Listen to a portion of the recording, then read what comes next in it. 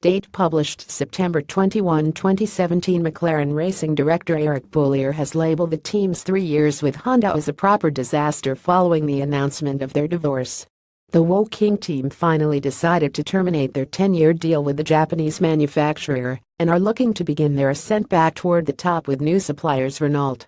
The new partnership will begin ahead of the 2018 season, but, in the meantime, McLaren and Honda continue to reflect on their ill-fated time together. When you look at the last 3 years, it's been a proper disaster for us in terms of credibility and getting new sponsors, said Boullier in an interview with the official F1 website. And then you have to take the long-term view. In the next 5 years, I am absolutely sure that we will go back to where McLaren belongs. And with this bouncing back, we get our credibility back, and it will rebuild our sponsor portfolio. It might take 2 to 3 years.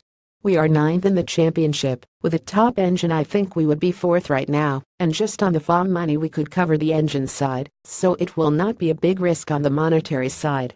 Thanks to the shareholders who have been brave enough to take a sporting choice and not hurt McLaren. They could have said, let's wait until Honda wakes up.